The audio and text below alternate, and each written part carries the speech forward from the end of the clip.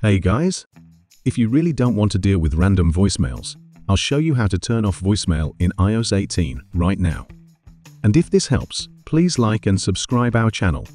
Now, let's dive in. In iOS 18, things have been rearranged a bit. First, open your settings, then you'll need to scroll to the bottom and find the apps. And search P for phone. Go to Live Voicemail. Make sure Live Voicemail isn't enabled so you don't receive specific voicemail messages. And if call forwarding is enabled, your voicemail might be forwarded to another device, which could still receive voicemails, so I recommend turning this off too. If the turn off option didn't shows up, open the phone app and go to the keypad. Type this voicemail deactivation code. This will stop anyone from secretly forwarding your calls and disable voicemail.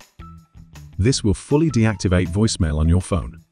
If you've tried this and voicemail is still active, or if you want to make absolutely sure it's turned off, you can contact your carrier about this.